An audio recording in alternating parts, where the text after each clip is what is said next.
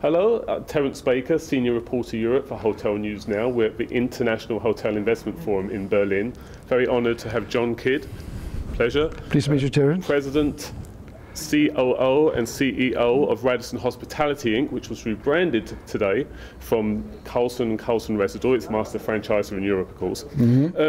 Thank you. So you assumed a role at Carlson Hotels, now Radisson, last May after some internal reorganisation. And of course HNA keeps being mentioned time and time again as your owner, and Carlson Residor is one of their major stockholders. Were you brought here to steady the boat? Did it need steadying, and what's your role? Right, Terence, is a very good question, because when I arrived in May last year, we found a company that had tremendous roots, great entrepreneurial spirit, but indeed in terms of the metrics that you measure yourself against in the industry, we found that we had a lot of areas where we really needed to improve, and improve in a hurry if the company was going to carry on and improve. So we measured ourselves against those companies. We found where we were most wanting.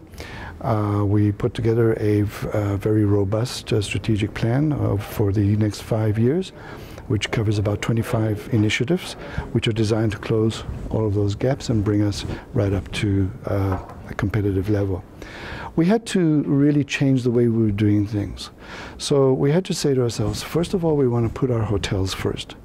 Secondly, simplify how we work, because it was very complicated and convoluted in the traditional system. And to become better financial stewards. Now, that doesn't mean better cost cutters. That means handling our finances and caring for the finances well over time. And that would make us the first choice of customers, investors, owners, and our talent wanting to join our company. So all of this is designed to, over the very long term, lead us to our main goal, which is to become one of the top 3 hotel companies in this industry.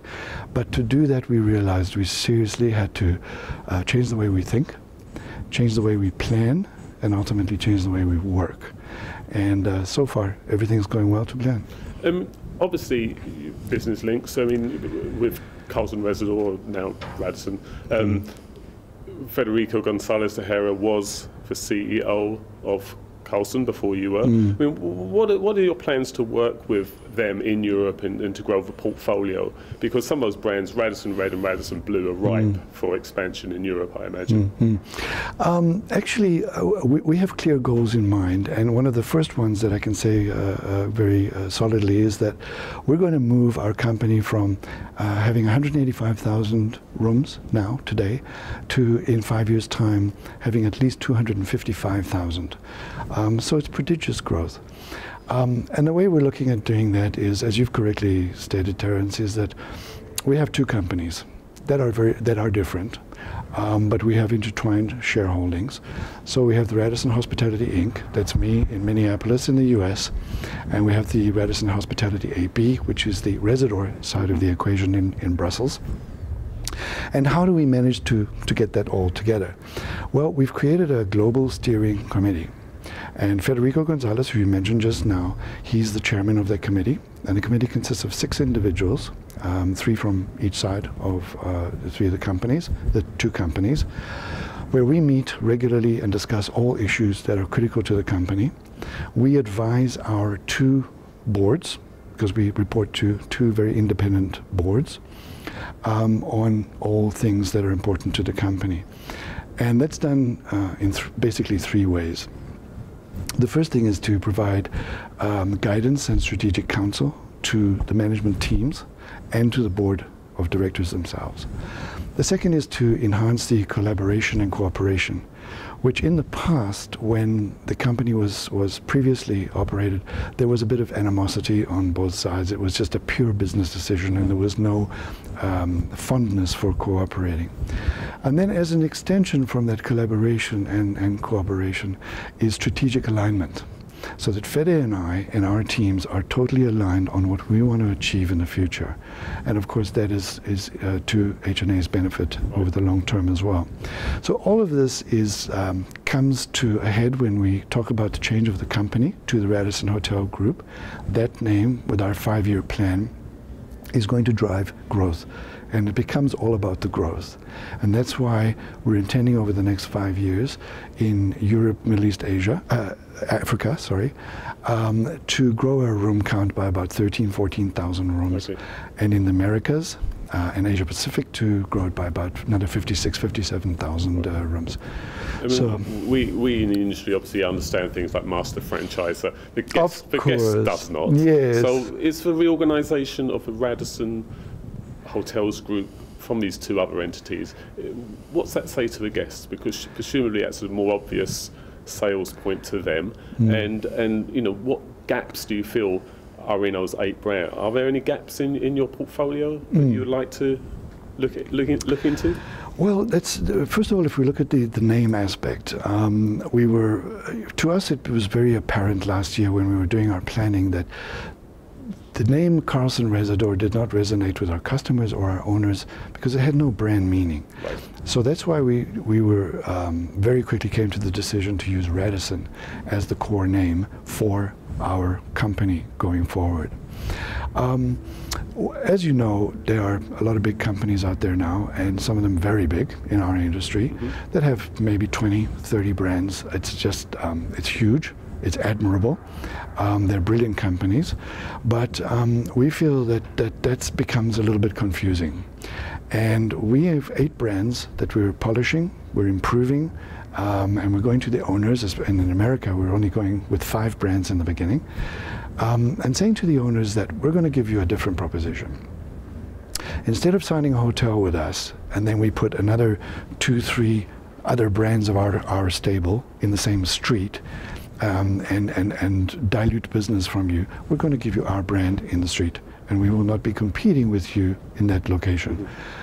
That will give you a competitive advantage. So the pie is slightly smaller, but you get a bigger piece of it. Right. So we can't compete head-on with the likes of the companies that have so many brands, and that's not our intention. We feel that by polishing the brands, specializing how we approach the market, we should have a much better chance of actually getting to the market that way.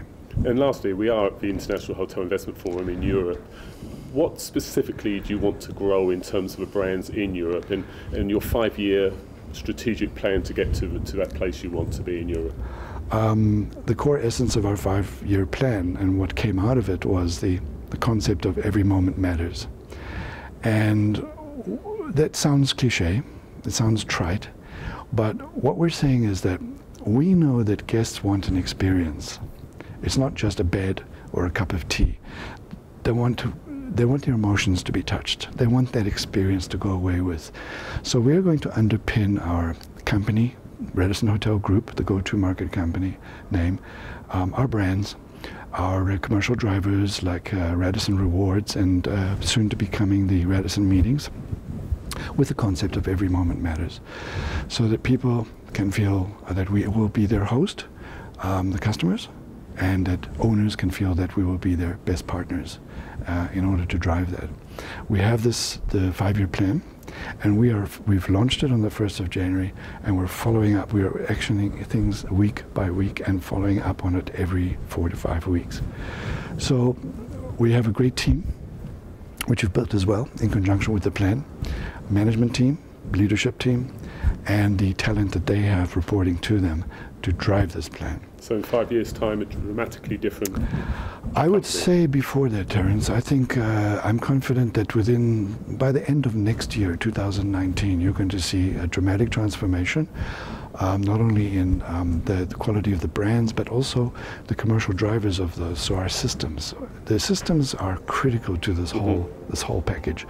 We were very far behind our competitors when it came to systems. So what we're doing with all of that, I think, is pretty obvious. We're making the owners number one, because we have to appeal to them. Because without owners, we have no business. So we have to make sure what resonates most with them. We will show them demonstrably that you are getting much more value now and definitely over the next couple of years as the investments roll out in what we believe in. And you've been such good partners with us already. We are going to make sure that you don't regret that decision. John Kidd, thank you very much for your time. Terence, thank you. Thank you very much. Hotel Nice to meet News you. Now, please stay tuned to www.hotelnewsnow for more coverage of IHIF and other events in the industry. Thank you.